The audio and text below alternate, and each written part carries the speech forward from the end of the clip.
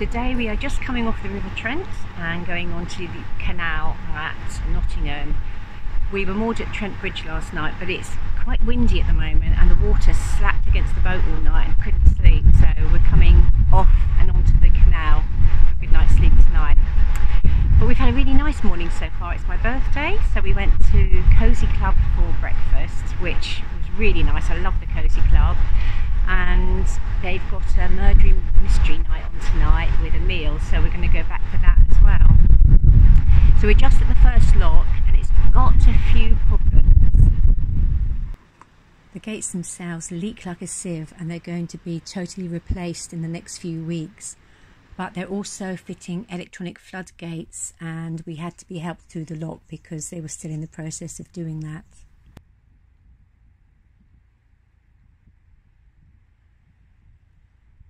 Coming into Nottingham, there's this great mural that runs alongside the canal. Somebody spent a lot of time doing this, and I think they probably tidied up all the towpath as well. A bit overgrown now, but it's not bad really for coming into a city.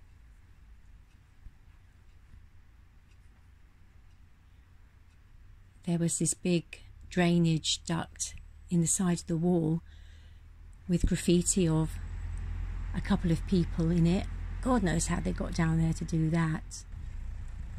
As you come into Nottingham, there's the usual sort of generic modern building by the side, and unfortunately the materials have let it down and they're already starting to look a bit scruffy.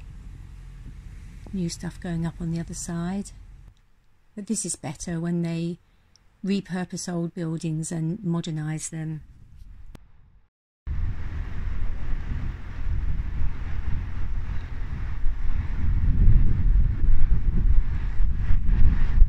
We like it here, cured. Cheese and charcuterie, coffee and wine.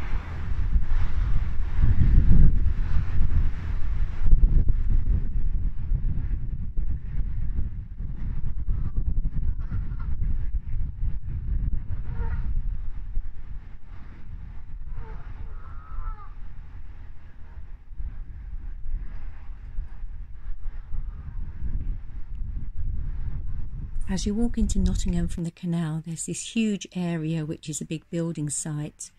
It was an old shopping mall that was pulled down and the new developers wanted to build one, but they went bust, so the council have got it back and are turning it into a green space. And although Nottingham is like a lot of other cities, it has this lovely little quarter at the back near the lace market called Hockley, lots of independent shops. In the evening we went to the Cozy Club for a murder mystery dinner, and here they are giving us clues and acting out, and you have to guess who done it. We haven't been to one of these before and it was very entertaining, and it was the Lord what done it in the end. Now Liam's finished.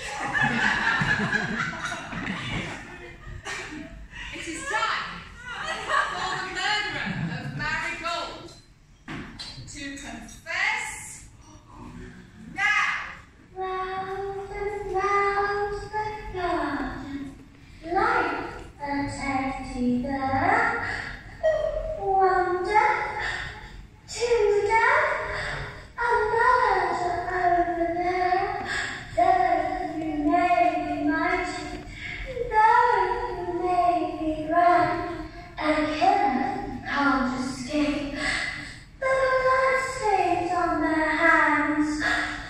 Isn't that so? No garden.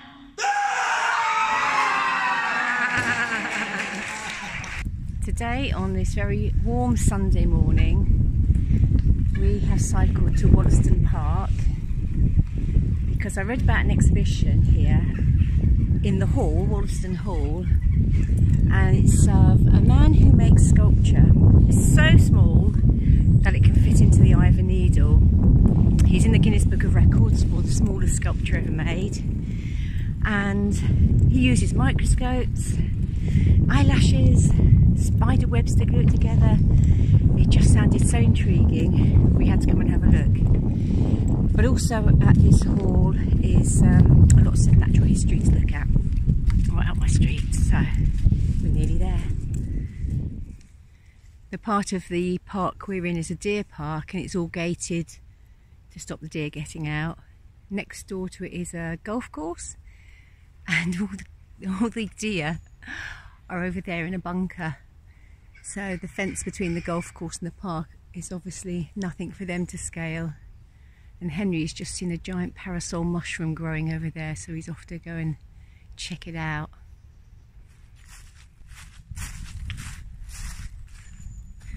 Ooh, that's a beauty.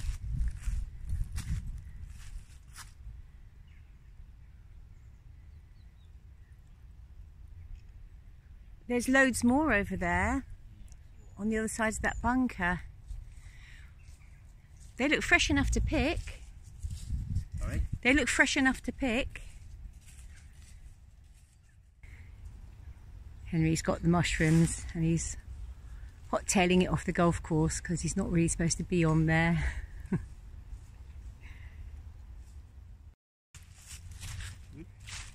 Ow, nettles. Ooh, they look gorgeous.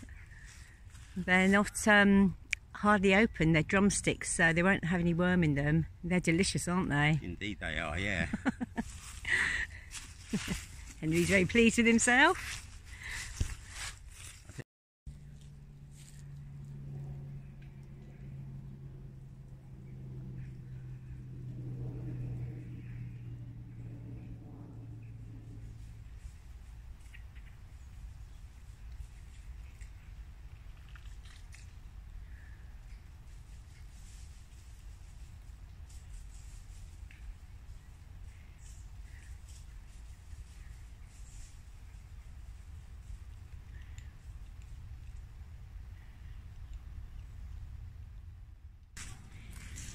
Wow, it turns out Wollaston Hall is rather magnificent.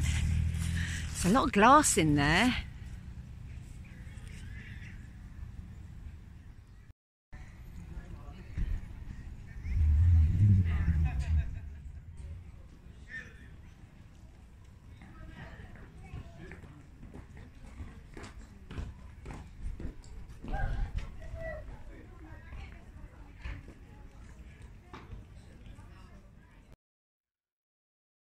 Wollaston Hall has a fine collection of natural history displays and taxidermy, and inside it has these wonderful features, these carved heads, beautiful details, and on the wall there are two arches made from rifles, I think they are, but this is the exhibition that I came to see.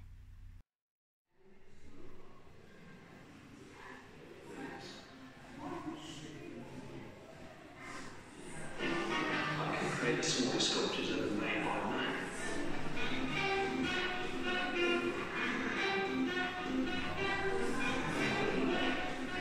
There's a giant of British art whose glowing tiny eyes, with sculpture and with microscopes, a pair of scissors, a short sail on a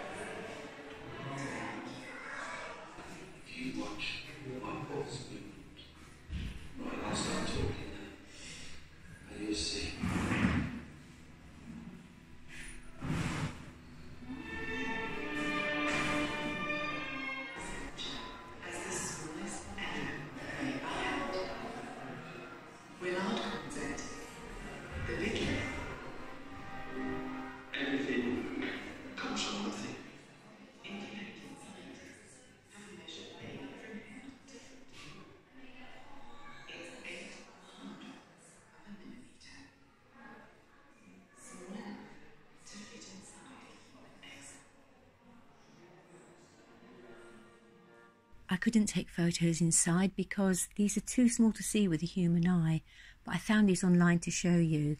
And here he got not just a camel through the eye of a needle, but 9. It's just incredible. Monday morning, and we're slowly going down to Beeston now.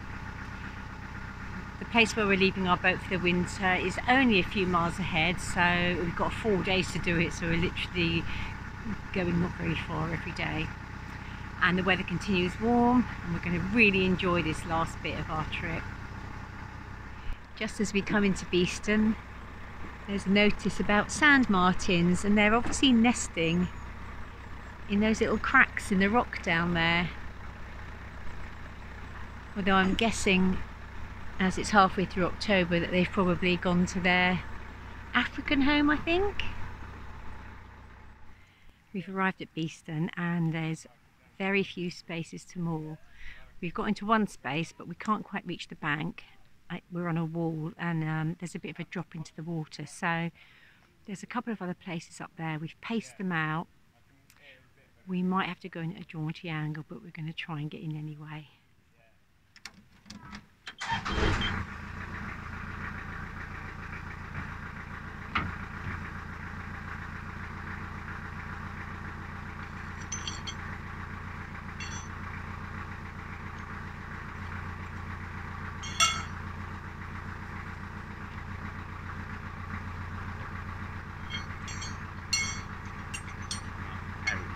Okay.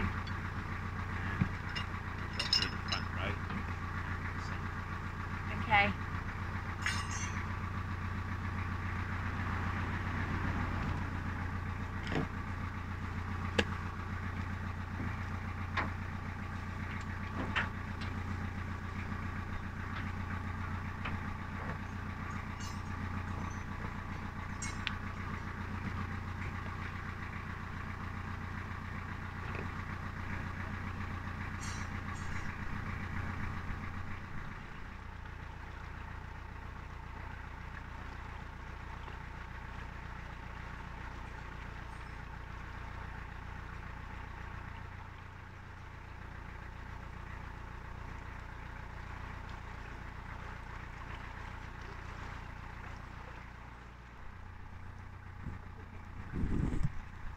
Mooring a boat isn't really like parking a car.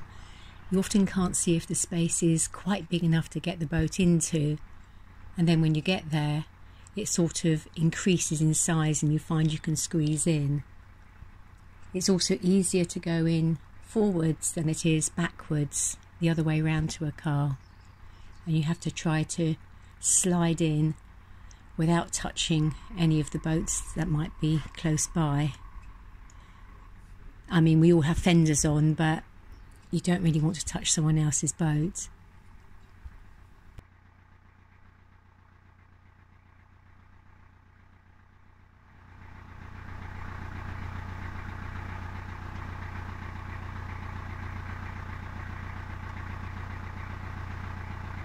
Slide in, H.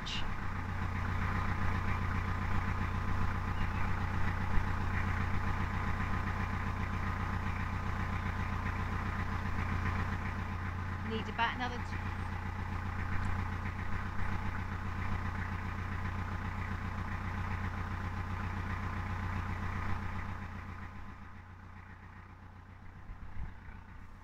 Look at that, still got an inch to spare.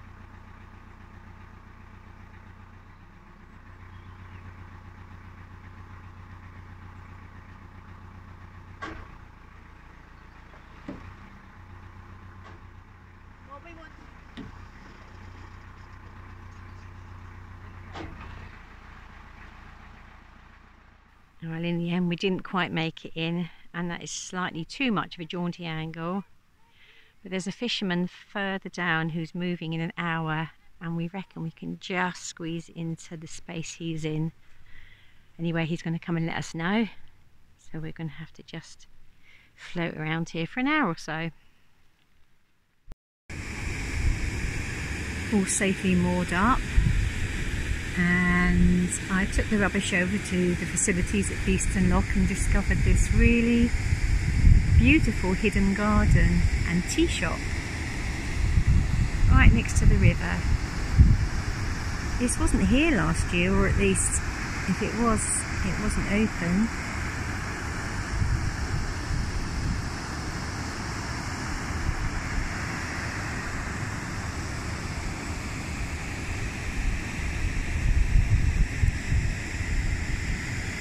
All run by volunteers, the garden.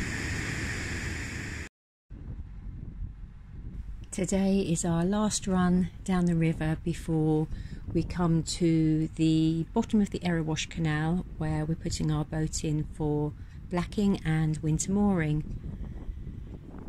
We've got about another half an hour to go, and after this there'll be probably one more short video before we fly south with the geese.